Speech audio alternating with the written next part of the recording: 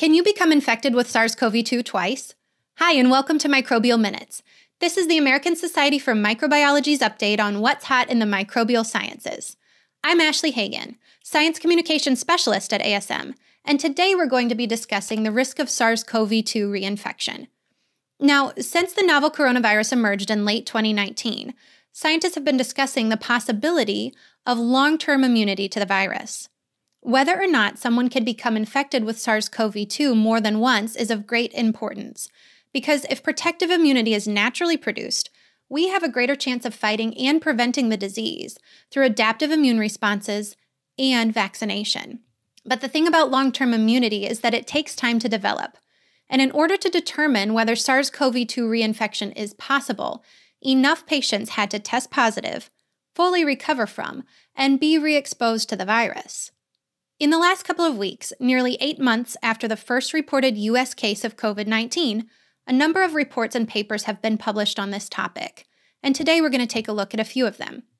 The first paper we're discussing today is a study from the Journal of Clinical Microbiology that demonstrated a correlation between neutralizing antibodies and protection from SARS-CoV-2 amongst a group of 122 people on a fishing vessel that experienced a significant COVID-19 outbreak.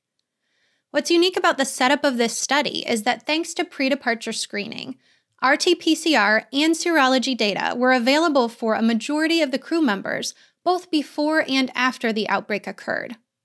Because of this, researchers were able to make interpretations about immunity and reinfection that would otherwise not have been possible. There were 122 people, 113 men, and 9 women on the ship's manifest, and pre-departure data was collected for 120 of them. Before the boat left the harbor, crew members were tested for active COVID-19 via RT-PCR, and for evidence of past or ongoing infection via serology testing. Screening took place on days 0 and 1 of the excursion, as you can see here. Initially, 0 crew members tested positive for SARS-CoV-2 via RT-PCR, and 6 had SARS-CoV-2 antibodies, meaning they tested positive via serology testing. The ship departed on day 2, but it was forced to return to shore on day 18 because a crew member became ill, then tested positive for SARS-CoV-2 and required hospitalization. Within the next couple of weeks, 101 crew members tested positive for SARS-CoV-2 via RT-PCR or seroconversion during the follow-up period, and 21 crew members tested negative. Cycle threshold values were used to determine positive and negative PCR results. Cycle threshold is a measurement of the number of PCR cycles required to produce a detectable quantity of viral amplicon. Each PCR cycle doubles the quantity of genetic material that was in the previous cycle. So that means CT values are inversely proportional to the amount of viral RNA present in the original sample, and a low CT value indicates a high viral load. In this study, samples were considered positive for SARS-CoV-2 when the CT value was less than 35 cycles. Additionally, and this is the crux of the study, when the fishing vessel returned to shore, the residual pre-departure sera from the 6 crew members who were initially seropositive before the ship left port were tested for neutralizing and spike-binding activity.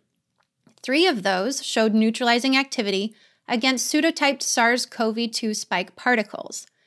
Importantly, none of the people who had neutralizing antibodies prior to departure were infected in the subsequent outbreak, meaning they did not measure positive by RT-PCR, they did not exhibit subsequent seroconversion, and they did not report any symptoms of COVID-19 upon return to shore. The overall rate of infection among individuals with neutralizing antibodies was 0 of 3.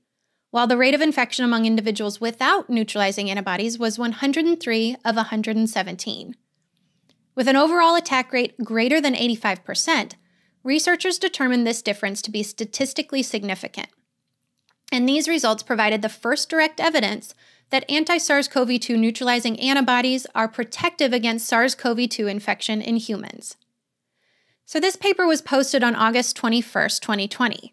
But on the next slide, you'll see that a little over a week later, reports of the first cases of SARS-CoV-2 reinfection began to emerge. On August 24th, the first reported case of confirmed reinfection came out of Hong Kong. A 33-year-old male who was first infected with SARS-CoV-2 in late March tested positive for the virus a second time, nearly 4.5 months later. The genetic sequence of the viruses responsible for these two infections differed by 24 nucleotides, indicating that these were indeed two independent cases of infection. Interestingly, the patient exhibited milder symptoms of COVID-19 the second time around, which suggested that he had developed some level of immunity, even if he was unable to fight the virus off completely. Less than a week later, the first confirmed U.S. case of SARS-CoV-2 reinfection emerged. This patient, a 25-year-old male from Nevada, tested positive for COVID-19 in mid-April and was diagnosed for the second time in May. Again, the genetic sequences of the two infections differed from one another, but this time the patient's symptoms were more severe during the second infection, and he ended up hospitalized with pneumonia. Additional cases of reinfection have begun to be reported in Belgium and the Netherlands. So what's going on? Can you get SARS-CoV-2 twice?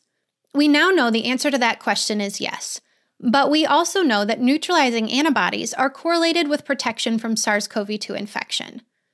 At first, these may seem like contradictory statements, but in reality, neither of these things is that surprising. When reinfection occurs, it may be for reasons that have to do with the immune system of the host, or for reasons that have to do with the evolution and biology of the virus. On the next slide, let's consider the behavior of a couple of other viruses that we're more familiar with. Take chickenpox, for example. For the most part, we expect that contracting chickenpox is a once-in-a-lifetime experience. But some people actually get chickenpox twice. When reinfection does occur, it's often in individuals who caught varicella zoster for the first time at a young age, often before 6 months of age. In such cases, the reason for reinfection later in life is most likely that immunological memory to varicella zoster-specific antigens has waned over time. Similar reasoning drives recommendations for booster shots for pathogens like tetanus, measles, mumps, rubella, and pertussis. Influenza virus is another example of a virus that humans may contract multiple times in a lifetime. However, reinfection with the flu is typically due to the frequent antigenic shift and drift that the influenza virus experiences. If an abrupt major change or small changes to the surface proteins of the virus accumulate, our bodies are unable to recognize and neutralize the newer influenza virus, and we become susceptible to the flu again. So, if we know that even though SARS-CoV-2 reinfection is possible, neutralizing antibodies are correlated with protection against future infection, the logical next question becomes how likely is reinfection to occur? It's important to address the fact that while significant, the above dataset is small, and the reports of reinfection have been isolated and sporadic, especially when taking into consideration the total number of COVID-19 cases that have been reported to date. In other words, in order to assess the risk of SARS-CoV-2 reinfection, we simply need more data. On the next slide, we'll briefly look at a preprint of a larger study that has begun to answer this question. The study evaluated 133,266 laboratory-confirmed cases of SARS-CoV-2 and found that 243 of them, or 0.18%, had at least one subsequent positive swab 45 days after the first positive swab was taken. 22.2% of those had good or strong evidence of reinfection, although most of the cases were mild. 1 hospitalization and 0 deaths were recorded. The study estimated the risk of reinfection to therefore be about 0.04%, and the incidence rate of reinfection to be 1.09 per 10,000 person weeks, with a 95% confidence interval of 0.84 to 1.42. Based on this data, researchers concluded that SARS-CoV-2 reinfection appears to be a rare phenomenon, and protective immunity against reinfection appears to be relatively strong, at least for a few months post-primary infection. So that's the latest, but new data is emerging daily, so check back here regularly for the latest updates, and don't forget to subscribe so you can catch all of our future Microbial Minutes. If you have questions, let us know in the comments section. I'm Ashley Hagen. I'd like to thank you for watching and thank Ray Ortega for production. I'll talk to you next time.